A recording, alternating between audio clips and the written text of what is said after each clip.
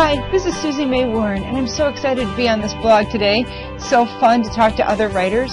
I wanted to talk to you a little bit today about writing historical novels. I love historicals. I love the way that you can dive into the era and really deliver a story that not only entertains and helps people fall in love with the characters, but really educates as well and gets people into a time that might have been forgotten. I do crazy things when I'm researching a historical and writing a historical, like I get dressed in the right attire, I listen to music from that area. If they have awesome shoes, I might buy awesome shoes and put them on. The key is I'm trying to get it right. So I wanted to quickly give you 5 tips on writing a great historical, and it's all about knowing your era. That means a research, baby.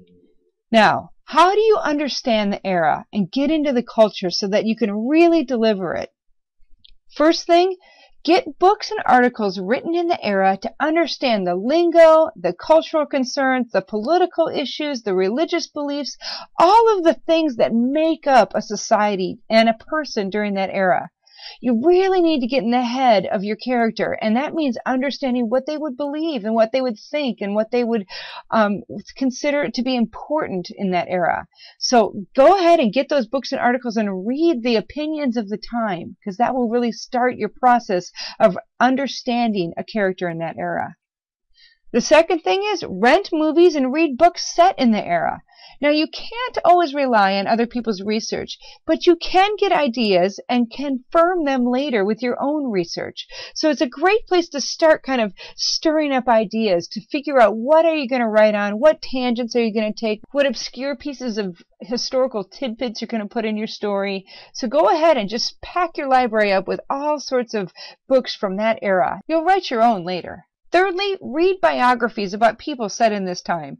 It's another great way to get in the head of your character by really understanding one particular person from that era. Now, you're not going to copy that character as you create your own, but you may pull things from that real person and use things that they experienced in the character that you draw. Also, visit either in person or virtually the area that you're setting the story in so you can really understand the world of your character. If it's a colonial, go to Williamsburg or, some sort of situation where you can really understand what that person's daily life was like. If you can't visit, get travel books from that area. It will make that area come to life, and people that have visited or know that area will realize that you have done your research and you know it as well. Finally, listen to the music of the time. I have it playing all the time when I'm writing. Now, I have the luxury of writing in like the 1920s, 30s, and 40s, and so for me, finding music from that era isn't as hard. But the reality is that even if you're writing in the 1800s or the 1700s or the 60s, you can also find classical music that they might have played during that time. So you really want to just get into the mood of your character by absorbing yourself into their world. And if you can listen to music, this really helps. So, 5 little tips on how to really get into the character. Hopefully they've been helpful.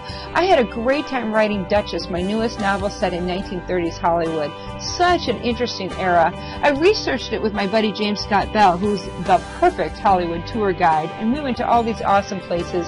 So I really felt like I could really write about a character and make her real, and of course I put it all in the book. So the book comes out soon. Look for it at your local retailers, and thanks for reading. Have a great writing day.